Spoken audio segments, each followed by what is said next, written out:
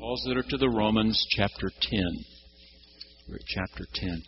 I told Paula Gradney, who works in our adult Christian education department, that we could do without the maps now if they needed them somewhere else. I may write a word occasionally or a phrase that we need to look at in greater depth. But if you're new with us, let me simply tell you that Paul is writing to Christians in Rome whom he does not know. We will get next into letters that he wrote to people whom he did know, and is often in these coming letters addressing specific problems and concerns in the churches that he's helped to establish. But he's not been to Rome. This is not a part of his experience when he writes the letter. He will get there, of course, as we learned in the book of Acts. He will get there, and though Acts doesn't tell us, we're pretty sure he died there under the persecutions of the Caesar Nero, as did Peter, both of them probably in the early 60s, about 62 or 63. The oldest gospel we have is Mark's gospel, and the earliest scholars ever date Mark is around 68 or 69. So Paul is doing all of his writing before the four gospels get written. Because he does not know the people in Rome, and he doesn't know that situation very well, he uses this letter to spell out to them pretty much what he believes. In seminary, they would call this Paul's credo, his I believe. I believe. And he spells it out here wonderfully well. He will do it again, I think, really well in his letter to the Galatians. Much briefer work, only 6 chapters there. Romans has 16. But both of them very important letters, and we're trying to take a look at the most important segments in this letter. Let's pray. God, we're grateful for our bishop who preached to us last Sunday, who led our annual conference so wonderfully well, Sunday, Monday, Tuesday, Wednesday. We know this week he has a big job of presiding over the Oklahoma Indian Missionary Conference, and we pray that will go really well also. We're praying for our bishop every day as he faces prostate cancer surgery at MD Anderson on June 18. We pray that we open your book now and we understand what we're reading and that we apply what we're learning to the living of our lives. We pray in Christ's holy name. Amen. Okay, at the point we're going to pick up today, Paul has just said to the church at Rome, Moses told you that righteousness comes from Torah. Now, this is a very important word to Paul, as you've already seen, and it will be in other letters,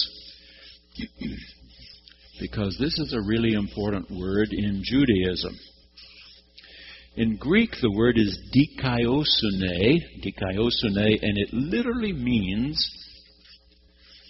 I think this is more helpful,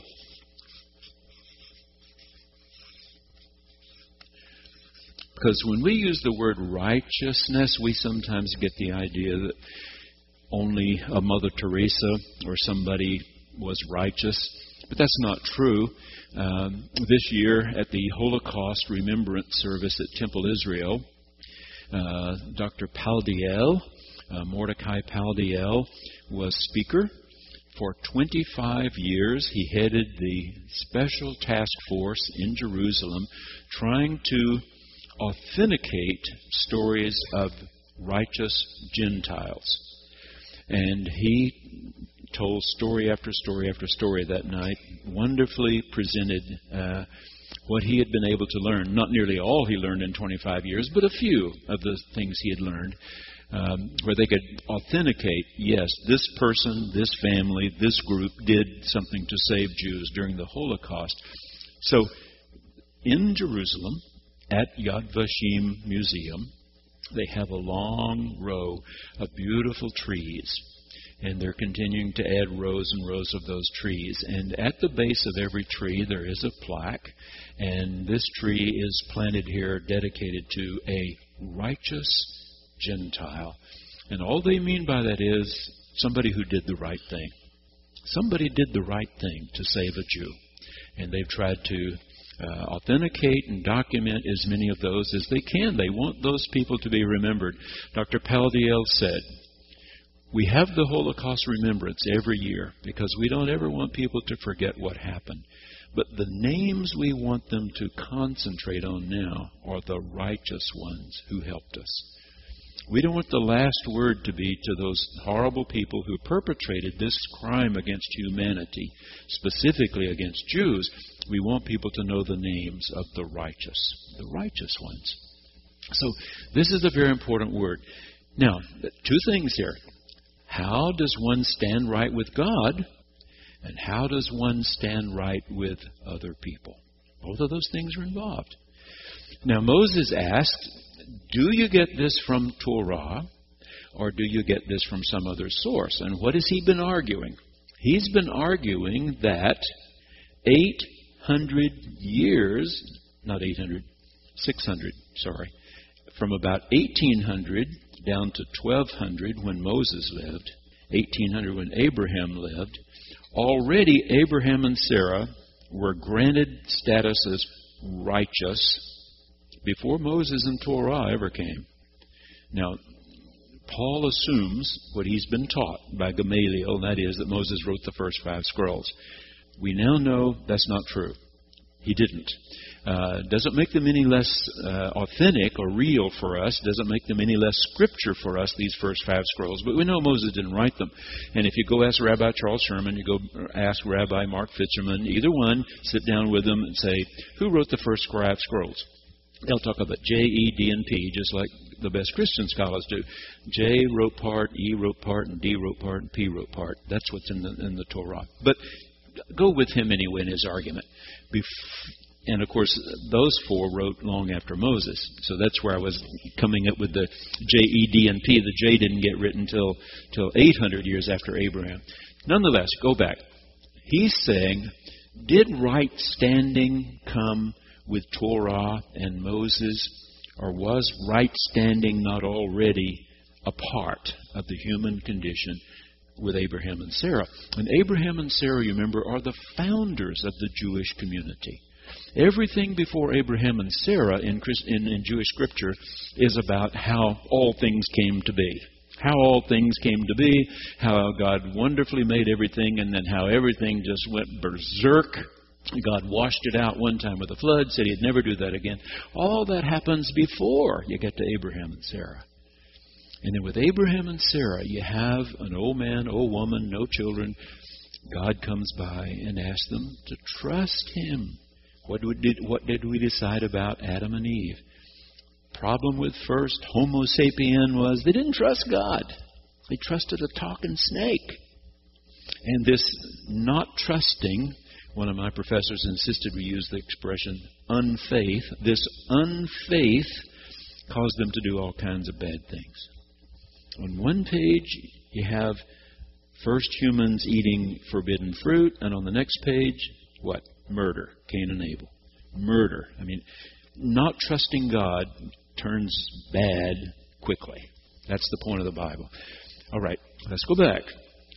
Paul is trying to get these Gentiles of the Roman Empire, and the Romans controlled the Mediterranean world in Paul's time, trying to get these Gentiles into the kingdom of God, into the community of faith. And he is convinced that they will not subscribe to everything in Torah. They're not going to eat kosher. These 50-year-old men are not going to let somebody get at them with their little sharp razors to be circumcised. So he's saying, you don't have to be circumcised. You don't have to eat kosher in order to come into the kingdom of God. Abraham and Sarah. Later, Abraham turned to circumcision, but not at the beginning. Paul's very clear. In the beginning, it was a matter of trust, and that they trusted God was going to give them this baby. The next morning, rolled up their bed rolls and packed up their tents and moved 400 miles. She wasn't pregnant. Not yet. Several years passed before the long-awaited gift came, Isaac. Okay, that's the point he's trying to make. He, as a Jew, has been taught well by Gamaliel a grandson of one of the greatest rabbis in Hebrew history. Both rabbis here would agree. Hillel was one of the greatest ever. Gamaliel is a grandson of his. Very well respected. Right standing comes for Jews by doing Torah. Paul is saying to a Gentile world, you can be made right with God as Abraham and Sarah were before Torah ever came. Is that clear? I'm probably over laboring at this point, but that's the crux of it, you see.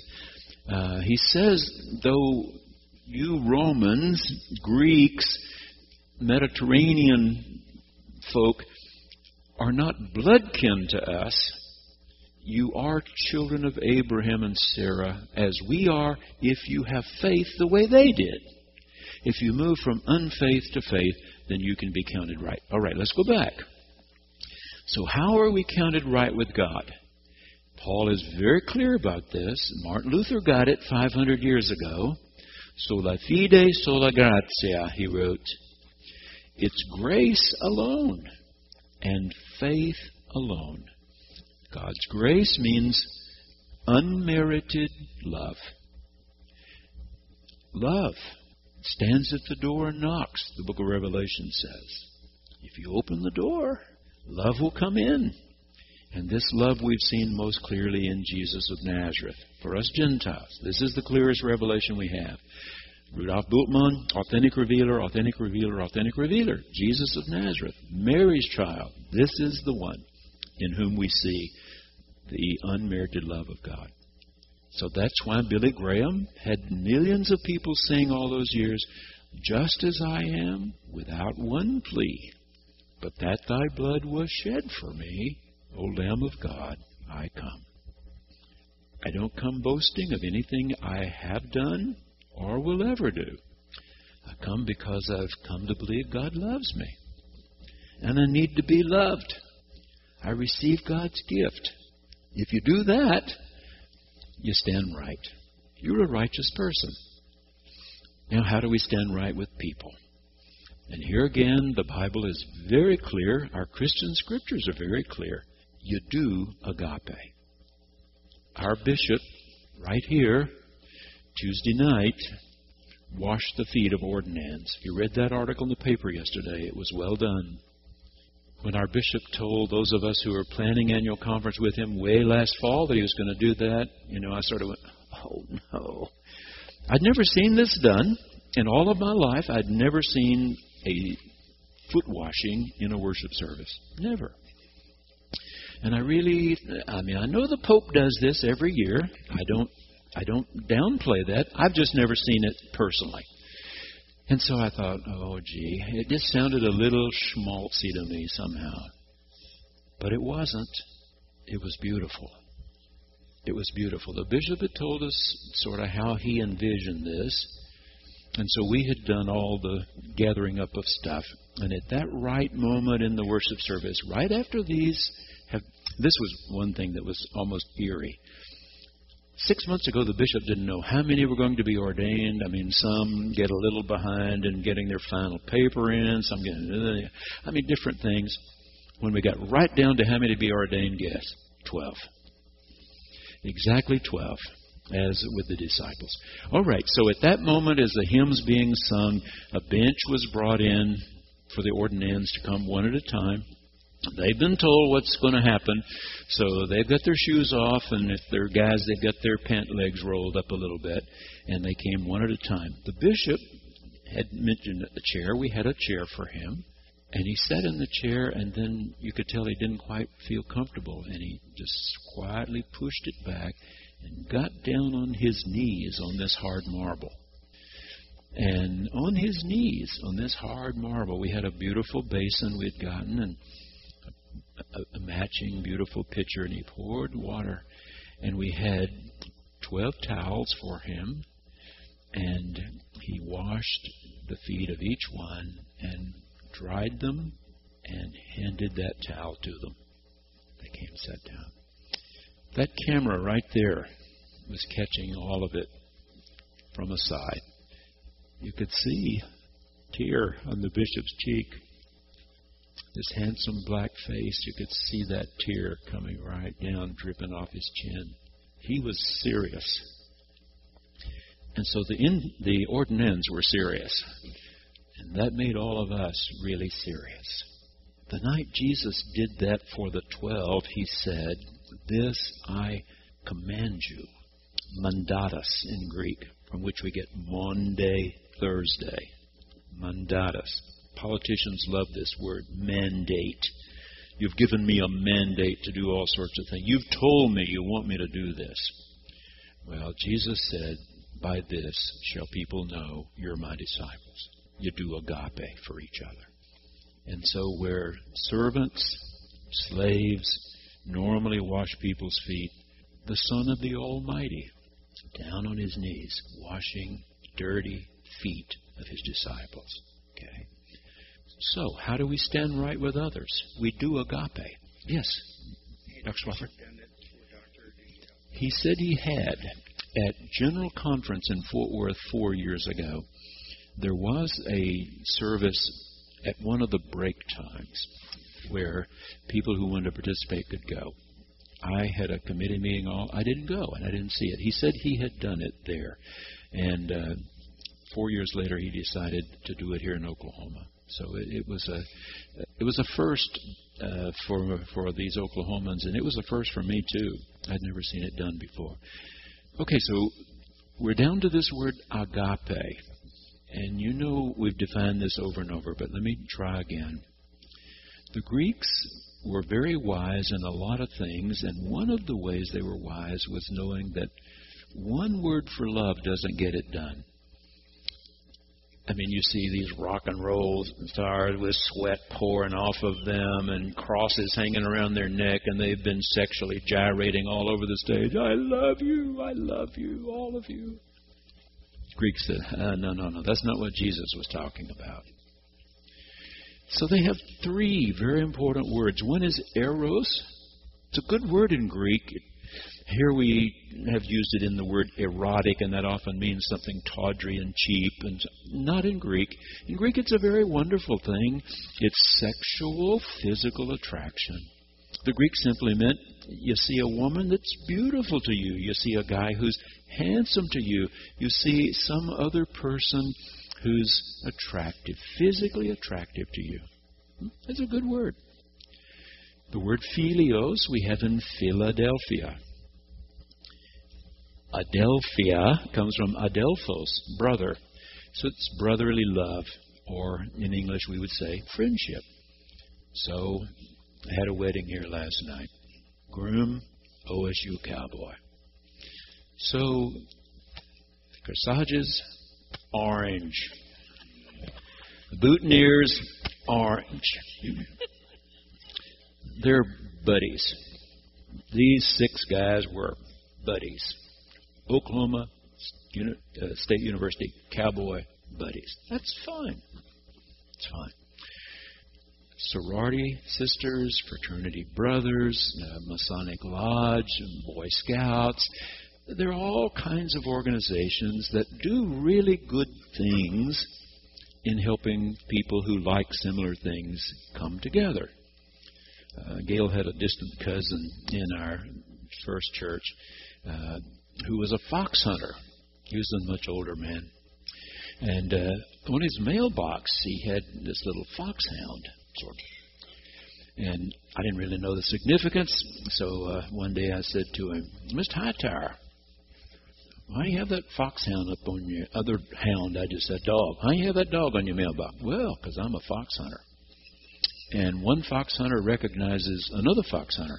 And if a fox hunter should come by my house and be hungry, he knows he can knock on my door and Sarah and I'll feed him." Okay? That's what philios means. Good word. Nothing wrong with that at all. I like to chase fox, so other folks who chase foxes, they're good folks. My kind of people. Well, that wasn't what Jesus was talking about. The word agape is not a feeling. That's the first thing you need to remember. It's not a feeling. Eros is a feeling. You can fall in love. Friendship can be a feeling. You like people who like what you like. Agape is a decision of the mind. Jesus didn't say that night he's washing feet, I command you to fall in love with each other. I command you to find each other attractive. What he said was, I command you to do what I'm doing, and that's to put myself out, to humble myself. He didn't say all these words, but that's what he's doing. He's down on his knees like a doulos, in Greek, a doulos, a servant or a slave. He's been telling him this the whole 3 years. Who's more important, he said. When you go to a dinner, who's more important? The people sitting at the head table? The person waiting tables. We all know it's the persons at the head table. But I am among you as one who waits on tables. You want to be one of mine? You wait on tables. You wait on tables. That is, he's saying, if you exalt yourself, you will be humbled. If you humble yourself, your God will exalt you. This morning while I'm shaving, I got the little television in the bathroom on behind me. See if the world's blown up. They're all talking about the Queen. 60th anniversary of the Queen's taking over. 1,000 boats coming down the Thames River. 1,000 boats coming down the Thames. Amazing. And then, just as I'm straightening my tie and everything, here's a story from right here in the United States. A middle school having a spring fun day at school, all kind of athletic contest, and a little boy who has cerebral palsy. And one of the contests is a 400-meter run. That's a long way. I used to hate that. Hated it. My football coach made me run track, and he wanted me to run the 400-meter. It's called a 440 back when I was in high school, 440 yards. It was gosh awful. Once around the track as hard as you can run. This kid signed up for the 400-meter run. Has severe cerebral palsy. Mind is really, really good, but it doesn't tell his muscles just how to work. And his mother was right there. He started off, and at about 100 yards, he's starting to fail. Little legs going all kinds of ways. And kids who had already finished looked around and saw him. And they just started running back. And they got right behind him and were applauding and cheering and applauding and cheering. Until that kid made it. It took him nearly 4 minutes. A long time for a 400-meter race. The whole school applauding for this kid. Throwing their arms around him, hugging him when it was over. You put yourself out for a child of God. You root for somebody who needs you. Cheer on somebody who needs you. But it doesn't always mean saying yes. It doesn't always mean saying yes. Gail and I were riding the trains in Europe, Italy specifically. On almost every train, and we had a 10-day pass. So we could ride all the trains we wanted to in 10 days out of 2 months. Of course, we weren't there that long. You have to write down, in your little thing every day that you're riding. They punch a hole in it when they come by to check. Okay, so we were on 10 different trains. We used them all. We rode 10 different trains. On almost every train, as the train's moving down the track, somebody comes through. Sometimes a young female, sometimes a young male. And I guess they're not allowed to say anything to you, but they put a little piece of paper on your armrest. And if you pick it up, they all say the same. I have a family. I have no money. I need, And they're gone, and 3 or 4 minutes, maybe they come back with their hands out. Sad, sad faces, sad, sad faces. The only problem was every one of these were in their 20s. I don't think any of them were over 30 years old. None of them crippled. None of them who looked physically unable to work. We saw beggars in 2 or 3 places,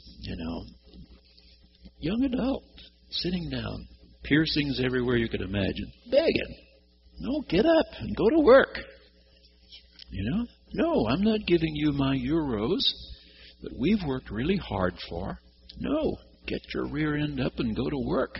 I mean, McDonald's needs people right down the road. They got customers hanging out the door. The point is, it's not always saying yes. With your child, with your grandchild, it's not always saying yes. Our grandchildren learned when they came to our house there was one set of rules, and when they went home there was another set of rules. Gail's tough. She knows how to do this. I mean, she's read and studied, and she's Super Nanny's right. She watches Super Nanny, and she's got it down. I remember one of the little ones that spending the night with us one night, and Gail, Super Nanny had said, once you, hug them, tuck them in, whatever you're going to do, no more talking. If this child gets up, comes in, you don't say a word. Take them back. Take them back. And you sit outside the door, and every time they get up, you take them back, saying nothing. Conversation's over, day's over, time for you to sleep. It worked. It worked. It's funny, when we would take them out to eat, different ones, and sometimes they would say, Grand's rules, our rules. Grand's rules. You don't take food you're not going to eat. You don't go back for more till you eat what you took. Those sorts of rules, Okay, so agape is not always saying yes. This child needs to learn. This child needs to grow. This child needs to become responsible. So it's not always saying yes. And the saying no can be much harder. Much harder. No, you're only 15. You're not going to Padre Island at spring break. No. Okay. This is the point. Righteousness means right standing. And we stand right with God. There's only one way, Paul believed. Martin Luther got his right from Paul's writings. There's just one way you stand right with God. You accept God's gift. And God's gift is love. God's gift is acceptance. God's gift whispers to your deepest spirit, you're my daughter. You're my son. I'm so glad you've come home to me. If you trust, God loves you, you stand right with God. Now, of course, the Wesleys and everybody else since, and before and since, who really understand this have said, but then this love will change you. It will change you, but you don't have to come after you've been changed. You can come before you've been changed, but then you have to let this love change you, reorient you, give you different values and direction. And we'll get later to the letters of John, 1st, 2nd, 3rd John, where he says, hey, how can you say you love God, whom you've never seen, and not love your brother, sister, whom you see all the time? If you say you love God and you don't love your brother, you're lying. That's pretty specific. You're lying. Because to love God and to feel oneself loved by God is to love brother and sister. And Paul's going to tell them, guess what? You've got to expand that family. Your brother and your sister are everybody.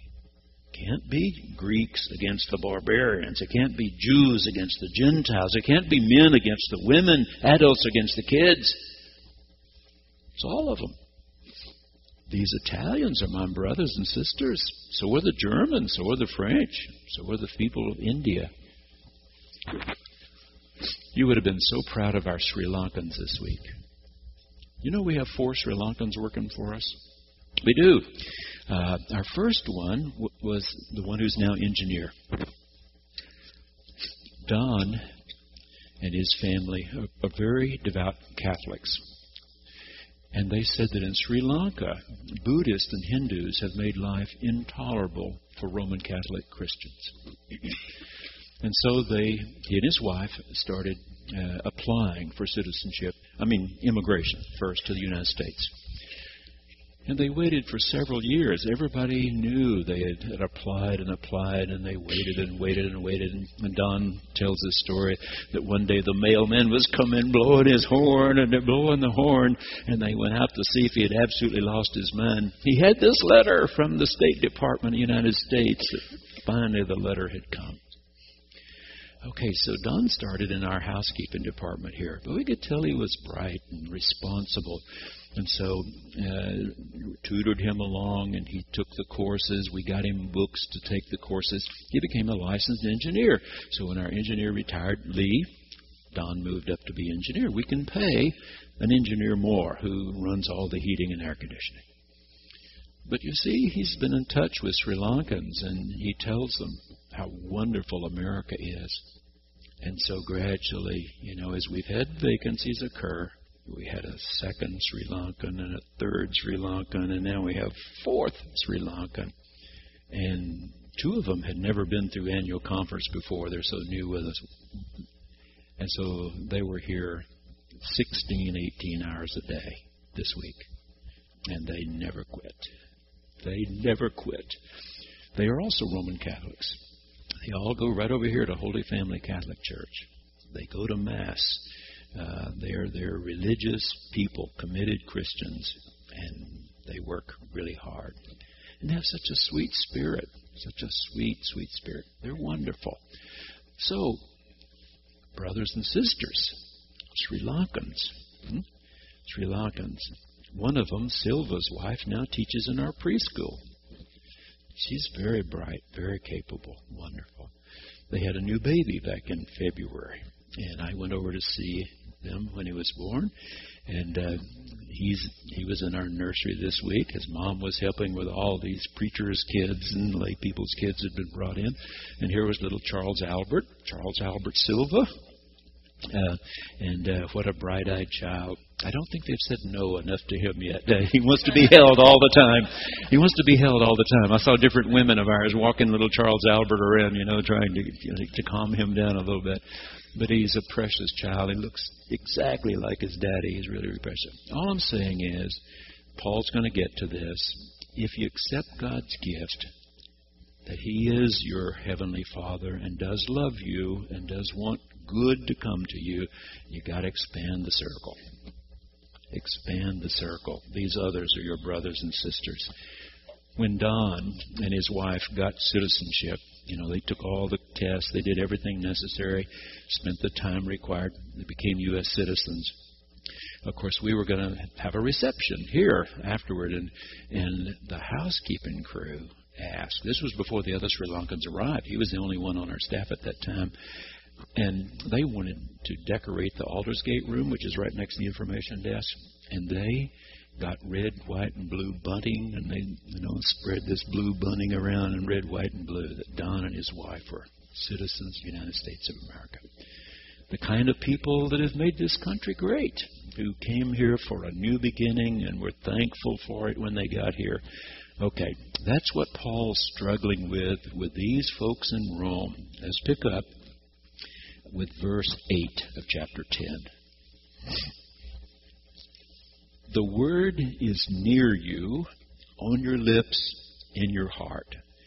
That is the word of faith that we proclaim. Okay? Our right standing begins with God's gift, and faith is a synonym is trust. So if you have faith, it means you trust that God really does love you. He loves you. Because if you confess with your lips, now this is important, you see. My dad and mother's generation were particularly my dad, not my mother so much. My dad were the generation, if I told you I loved you the day we got married, and I haven't told you any different, I still love you. You understand?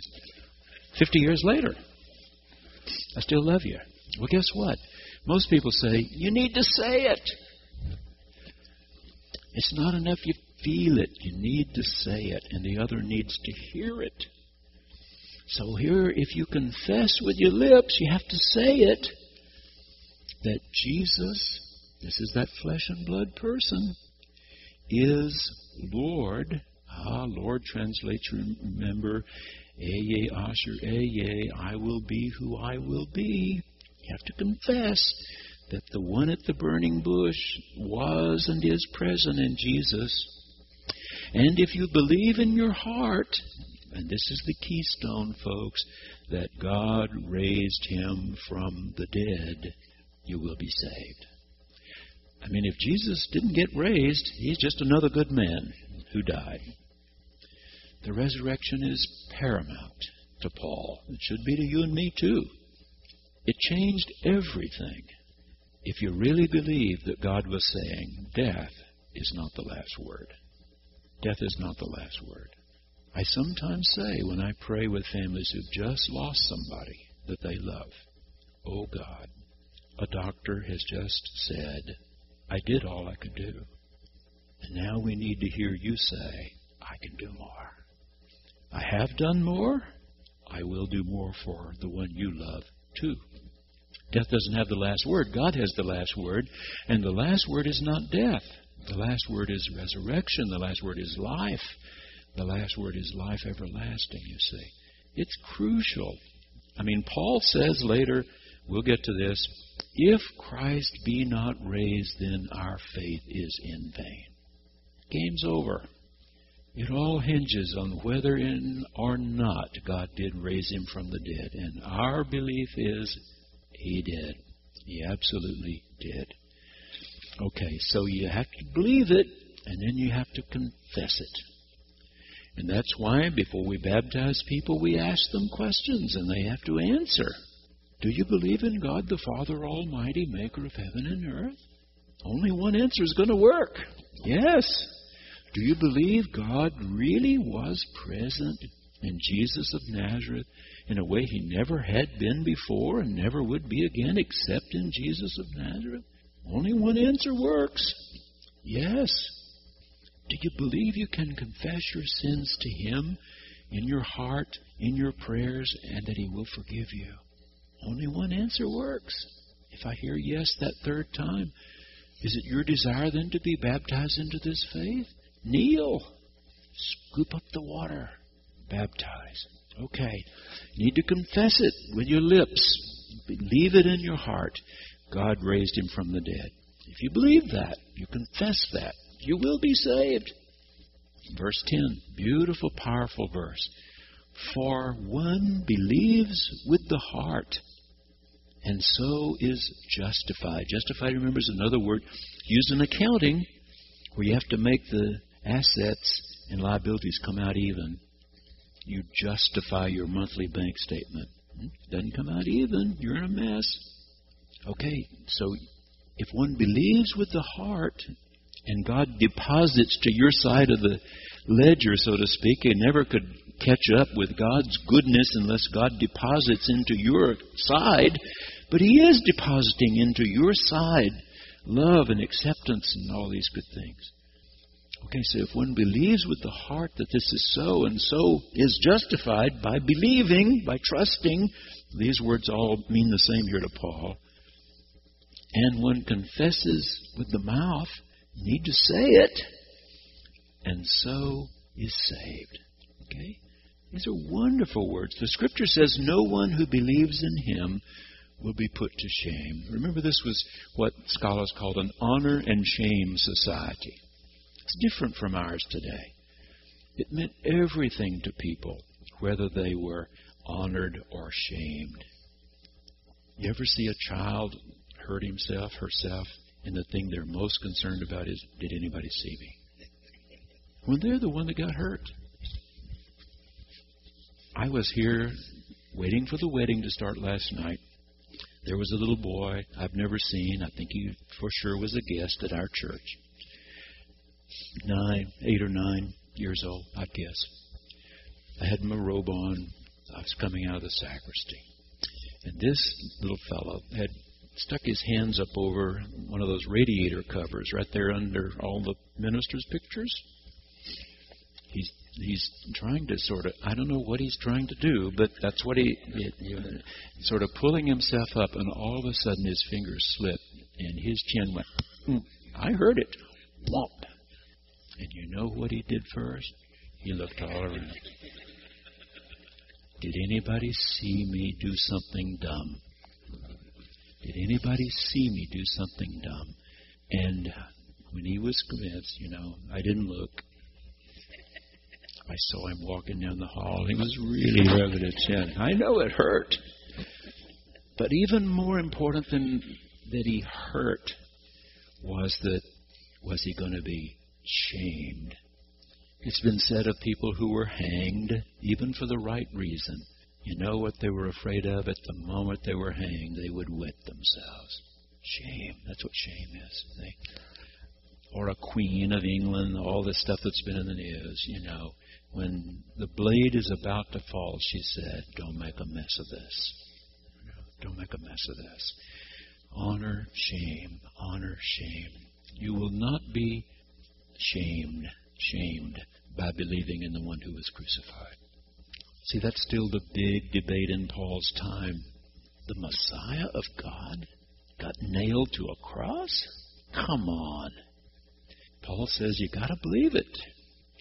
You got to believe God was willing to go that far, was willing to allow Jesus to be nailed to a cross, because you also believe he raised him. On Sunday morning, he raised him. That Roman cross was not the last word. God had another word that he spoke. As he spoke and caused things to come into being, he spoke and death was overcome by life. Okay, that's what he means. No one who believes in him will be put to shame. And then he gets to this part about the circle needs to be bigger. There is no distinction between Jew and Greek. And here he's going to mean, of course, those who do circumcise their babies for religious purposes, those who do eat kosher, and those who don't submit to circumcision for religious purposes and eat pretty much whatever is put in front of them. God is not judging on those bases. The same Eye, Asher Eye, I will be who I will be, is I will be who I will be for all. And notice here these beautiful words, and is generous to all who call on him. That's the heart of God, to be generous. Another place we read, you get good measure, shaken down, running over. That's what comes from the Lord's hand. Okay. Everyone who calls on the name of the I will be who I will be shall be saved. But now he gets to another important point. What are these people in Rome supposed to be doing? He doesn't know them individually. He doesn't know them. What are they supposed to be doing? How are they to call on one in whom they have not believed? And how can they believe in one of whom they have never heard? And how are they to hear without someone to proclaim him? And how are they to proclaim him unless they are apostello, they are sent? As it is written, how beautiful are the feet of those who bring good news. And that word for good news is euangelion, which is often translated gospel. So what is he saying? If God's done something good for you, why don't you tell somebody? Why don't you tell somebody? If they've never heard, how can they believe? And if they don't believe, how can they ever know themselves set right with God? Somebody's got to tell God's story. I told you back at Easter time, Bishop Woody White is not white. He's an African-American bishop. He preached right here from our pulpit when Bishop Dan Solomon was our bishop. He invited him to come and preach at annual conference. It's powerful. He was in Indiana at the time. He's since come to retirement age, and he's now bishop in residence at our Candler School of Theology at Emory University in Atlanta. Bishop Woody White was saying, since I was elected a bishop, I've never been asked to preach on Easter Sunday. Because even though preachers dread it and agonize over the Easter Sunday sermon, they want to do it anyway. If you've ever felt called, you'll want to preach on Easter. And then Bishop White said, so my wife and I will be in some Atlanta church on Easter Sunday. And I don't want some preacher trying to explain it to me. I just want him or her to tell me that story. Proclaim it. That was the word he used. Don't explain it. Proclaim it. Dr. Weatherhead wrote a little book when he was our great Methodist preacher in London back during World War II called The Will of God. It's a classic. It is. No one has ever said more clearly and in some ways more simply yet profoundly, how do we know when something is and is not the will of God? It's a wonderful little book, and it still sells every year. But then Weatherhead got older, and I don't know, maybe he's a little senile or something, but all of a sudden on Easter Sunday, he starts trying to explain the resurrection and how God is so powerful. He focused all these neutrons and protons and all sorts of things, and it just vaporized Jesus. Bishop White saying, don't explain it to me. Just proclaim it. Just tell God's story. And in February, when SMU was kind enough to name me a distinguished alumnus, after this wonderful presentation by Dr. John Holbert, I had a moment to respond. And one of the things I said was, I'll be forever grateful for Perkins School of Theology. It taught me how to know what I believe. I know what I believe. And I can tell you what I believe. But I said, now occasionally somebody says to me, have you read this book so-and-so wrote about there's no God, or this book about God's gone away and he's not participating? No, really? I said, no. No, I made that decision when I was 11. I was 11 years old in an old hot summertime revival. I felt God speak into my heart. I remember the preacher. His name was Wilson Weeding, visiting preacher. Wasn't a great preacher. Great man. Good man. Got to know him much better later. Played football with his son, David. A good man, but not a rafter-ringing sort of preacher. He wasn't a spellbinder. It was just the week God decided to speak to my deepest heart, and he used Wilson Weeding to help him do that. And when I went forward that week, and I confessed with my mouth, and I was baptized, it just settled it for me. I mean, I really have not doubted the existence of God, nor the love of God. I sometimes wonder why God didn't intervene. When I ask Him to help somebody, heal somebody, I wish He'd intervened. And He doesn't always. So I don't mean that I don't fuss with God from time to time, but I've never doubted that He was since that time, and never doubted that He cares. I just don't always understand exactly why He expresses it the way He does, but I've never failed to believe since then that He's God, and that He's love, and that His love is for me, but it's also, of course, for you. So, how can they believe if they haven't heard God's story? And I said that night down in Dallas. So every Sunday, I go trembling into the pulpit. I think Gail saw something this week that maybe she hadn't seen before in a way. She really wanted me to do well when I preached the annual conference, and I was so grateful to have her right there with me. And I've always known she was for me, but I really felt it. So did Putty.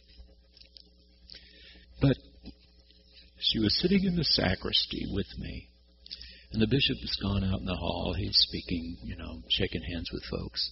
He's not preaching Sunday night, Monday night. I'm preaching. And so I'm sitting there in the sacristy, with my head in my hands, agonizing. And she said, "Do you do this every Sunday?" I said, "Yes, every Sunday." It hits me about 5 o'clock or so on Saturday. Sermon's written. Friday noon, it's got to be finished as far as I'm concerned. And I've tried to be husband, father, grandfather, Friday night, all day Saturday night about 5. It's the bull the next morning at 8:30, 11 o'clock. I agonize. I go over and over every part, but particularly the last 2 or 3 sentences. Dr. Ruth Alexander taught me that most preachers explain things far too much. When you figure out the best sentence you've got, say it and sit down. My district superintendent told me that after my Sunday night sermon, I've tried all these years to do what Dr. Alexander told me. Don't explain it. When you come up with the best closing sentence you got, say it and sit down. Sunday night, I preached. And I ended, with the best story I thought I had for that occasion. And I said, this little boy, you've heard me tell this story. It was a story I've told here before, but the preachers hadn't heard it. And I was telling about this daddy who took his boy to the big auto show in New York City, got separated from him. And I was preaching, you understand, to the families of those who've lost preacher or spouse of preacher this year. That was the service for all of them. We'd call the names. Bell had been rung for each one, so on. And when the daddy finally finds this little boy after 2 hours, he scoops this 7-year-old up in his arms, says, "Oh, Benjamin." And he says, "Were you afraid?" And the little boy says, "Not too much. I knew you would come." Sit down. My district superintendent was seated with other district superintendents. And he said, one of the men on the bishop's staff in Oklahoma City said, "What? What was that?" And another said to him, "Think about it." Okay. Somebody has to tell God's story. But you agonize, and if you've done all the work you're supposed to do, and now you're trying to remember it, how it fits together. And then you trust that the Holy Spirit, this is Pentecost, that the Holy Spirit will convince folks that it's true. God's story is true. Okay? So that's what Paul's dealing with here. How can they believe they're in Rome, all these heathen, all these pagans around whom you live, if nobody tells God's story? Somebody's got to tell God's story. And if you tell God's story, then God's Holy Spirit will convince them that it's true. How beautiful are the feet of those who bring the gospel, the good news. All right. Anybody have a question? We didn't cover all that much today, did we? This is a great passage. This is a great passage. As you can tell, Paul says so much, in next week will be June 10th, and I'm putting down chapter 11 and verse 1. We're not going to deal with a whole lot of chapter 11, but there are a few verses that I think are really, really important, and that's where we'll start. Nobody has a question? Well, don't rush off. Fred Elder is playing the service for you this morning. Fred is our organist and choir director emeritus. 36 years he gave to this church. You've heard me tell the story that when Gail and I finally moved out of the parsonage about 12 years ago, the church sold the house and grounds and put the money into an endowment fund, and the income is helping us, buy our own house. So anyway, as we're getting ready to move, and we'd been in that house 20 years, she was saying, every night I got home, "Can you live without this? Can you live without this?" And finally, one night, it was just almost moving time, and she said, "What are you going to do with that closet full of sermons?" Oh, boy. I mean, I've written a new sermon every week. I've got them in a manila folder, all my notes, everything. But there are very few preachers who can sell their sermons. Not many. There are few. Not many. I said, "Could you give me a few minutes with that?" She said, "Sure." So a little later, she brushed her teeth and went on to bed. And I went to that closet, and I started carrying those boxes out to the curb. And I stacked 40 years of sermons at the curb and brushed my teeth and went to bed. And the next morning, when I went out to get the paper, they were gone. But here's the thing, you see. I thought about Fred. There are only 3 or 4 organists who get their DVDs sold everywhere. Most organists prepare every week for a lifetime, and they play a prelude, and they play an offertory, and they play all the hymns, and they accompany the anthems, and they pour their heart into a postlude, and it blessed those who were there, or it didn't, and it's gone. You offer it up, and it happened, or it didn't. And a sermon's very much the same. It's something that happened between you and me and God, and it happened well or not well, and was gone. Monday morning, we have to move on. Monday morning, we move on. Well, Fred's playing. Don't rush off if you haven't been to church yet.